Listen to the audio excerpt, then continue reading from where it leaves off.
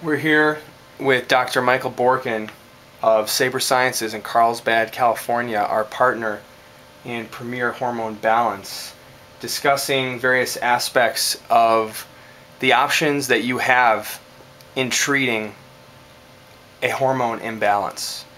There are various options we'll discuss today. The first, most essential element that may seem like it may be common sense to everyone, but might not be, the question of stress. Doctor, can you share with us what is your definition, or what is the definition of stress?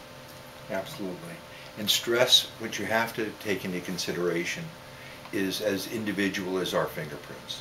What's stressful to one individual isn't necessarily stressful to another.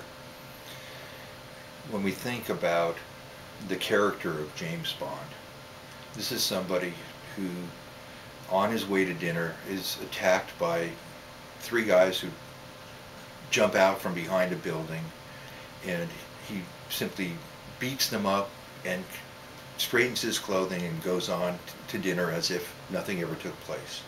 The average person, that's a lifelong monumental event. So stress is different to everybody. The majority of the stress that we're discussing is physiological stress. 90% of what we're looking for in these various diagnostic protocols is an indication of the physiological stress factors, such as digestive disturbances, chronic infections, the psychological, emotional input on a daily basis.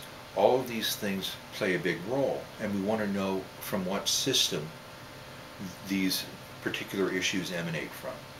So looking at the panels from the standpoint of pattern recognition becomes extremely important, because it gives indication as to if there's a blood sugar disturbance or some type of contributing chronic inflammation or chronic infection, and where it might possibly be coming from, in order to focus the attention as far as further diagnostics and developing a treatment protocol that's going to be effective on every level, with short-term as well as long-term goals to address not only the symptoms but the origin of dysfunction.